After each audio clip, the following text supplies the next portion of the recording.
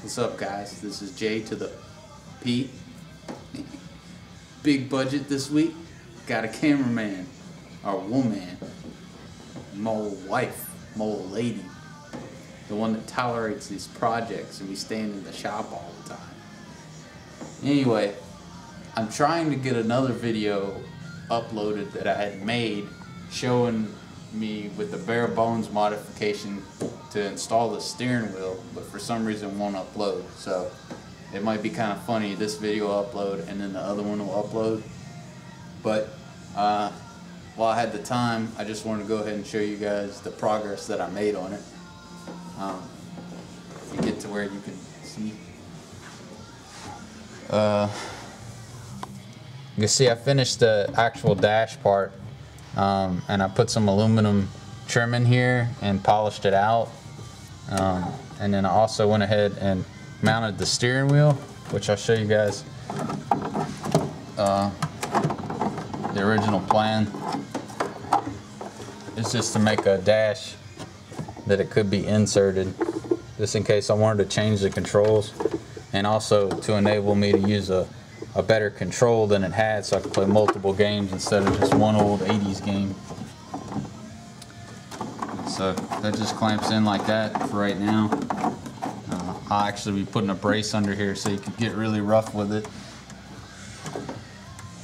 And if you look at the bezel, you'll notice I redid it. I tore out all the old pole position graphics and put this piece of vinyl behind it and let it dry, and then I cut out my section for my screen. I got me some new sticker paper, so I'm going to be printing out some graphics to put back on here, maybe the old school to match the side of the cab. Also, last night I scored me a nice speaker system from Wally World, and I mounted them here. They also come with a subwoofer, and the subwoofer is actually in here. It's right there. Anyway, that's where the subwoofer mounts, and then I have a hole here where I can access all my wires and stuff, which is where one of the old original speakers was. So there'll be a grill that goes back here. And then also with these speakers, the volume control is on the actual speaker here itself, as well as the on and off. So this actually turned out to be a pretty neat kit, because I was worried that it wouldn't work and I'd have to take it all apart and stuff. So you know, that's pretty much what's been updated to this bad boy, which is a lot since the last video. Also with the pedals, I was having an issue.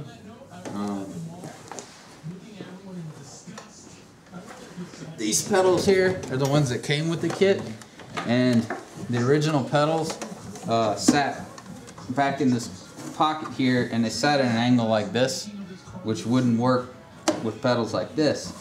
So what I did was I removed the whole panel in there, and I'll open the back so you can see. You can take from the front. Okay. Back's just open for a while. But as you can see, I opened the space up, and what that enables me to do is put my pedals in here, and I could adjust them to the person's tallness that's playing the game. And this nice kit here also came with this little anyway, these little grips that fold down. It's a bunch of little spikes that grab into the carpet, so the pedals won't move around.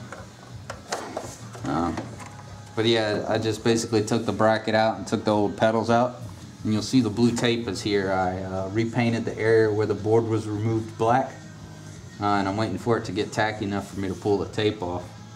As far as the floor, it was bare wood, so I just had some more of this outdoor carpet, so I just put me some adhesive down and cut me an appropriate size strip. So I'm basically making this video for this arcade because when I first got this arcade, there's not many people that have modified it or restored them. And I'm not necessarily restoring it because Two Coast Customs is customs. We don't do stuff normal. So, yep, that's this. Now, quick update on the alien head. I'm still working on the armature, but I'm about done. What I did was, last time you saw this was a ball of foam. Well, I just started cutting and shaving the foam to get me a general alien head, and I'm about happy with it. So I'm gonna put something on here to seal it. I might do fiberglass resin, maybe latex, but I'm leaning towards fiberglass resin to give me a hard surface, and then I'll wrap this in saran wrap, and it'll be time to start putting clay on it. As far as how I got my cuts in and round like that, I took a hacksaw blade. This one's kind of dull because it's been in my shop for about 3 years.